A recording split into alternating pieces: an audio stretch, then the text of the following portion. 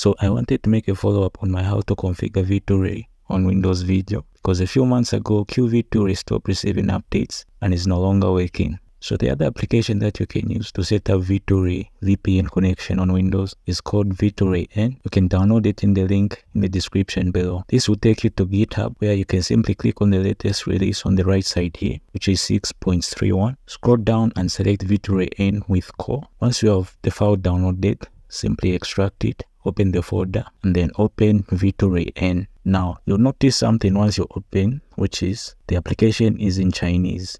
So if you want to change to English, simply click on the menu button on the right, and then under where it says ZH-Hans, simply select EN for English, and then restart application. Make sure you also close the application from the taskbar before reopening it. After that is all done, you can simply create a V2Ray account. I've already gone through this process in my previous video, so just quickly go through it. Simply head over to fastssh.com, select V2Ray servers, enter your username and SNI or barcode if you have any, copy the link in the first text box, head back to the V2Ray in app, and then click on servers, and then click on import bulk URL from clipboard. Once you have done that, under system proxy, simply set it to set system proxy to connect.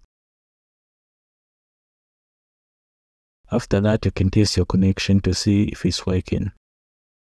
That's all, guys. If you have any queries, simply leave a comment down below, like and subscribe, and I'll see you in the next one.